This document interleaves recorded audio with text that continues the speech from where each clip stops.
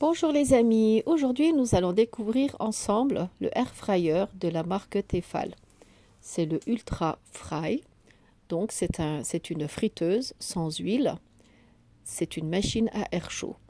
Donc on peut cuisiner à l'intérieur sans utiliser d'huile ou bien très peu.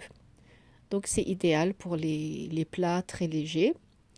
Donc au niveau de ses capacités, elle a une capacité de 4,2 litres. Donc c'est une machine pour environ 6 personnes. Elle a une minuterie allant jusqu'à 60 minutes.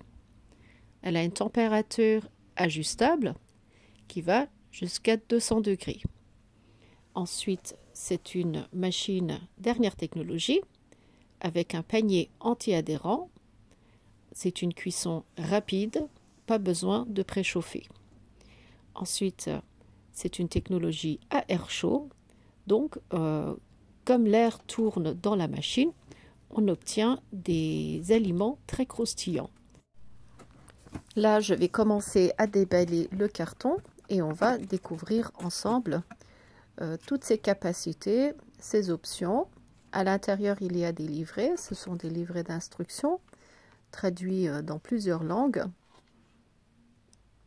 Cette machine, en ce moment, elle est aux actions. Elle vient d'arriver. C'est les arrivages de la semaine et elle est à 60 €. Là, on a encore une fiche technique qui explique toute l'utilisation de la machine et je trouve que c'est une fiche bien complète. Tout est bien détaillé avec des images que l'on comprend très bien, l'utilisation, l'entretien et tous les programmes qui sont prédéfinis à l'intérieur.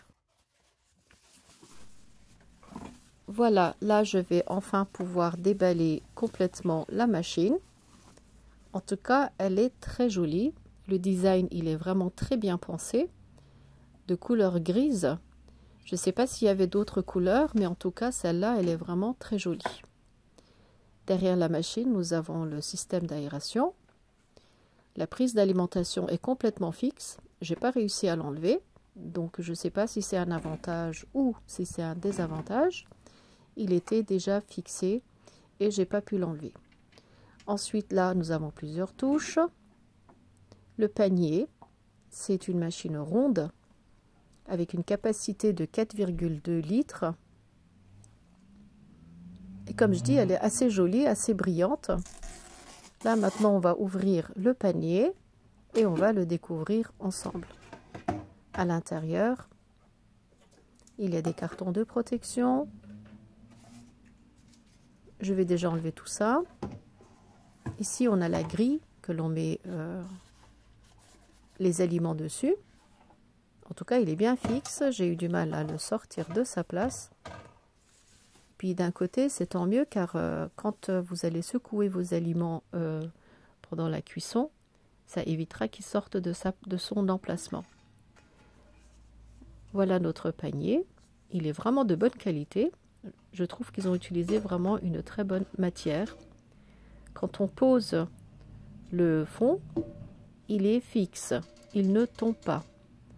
Alors que le Airfryer du magasin Action, leur marque à eux, le panier, il fait que de sortir. Il sort tout le temps.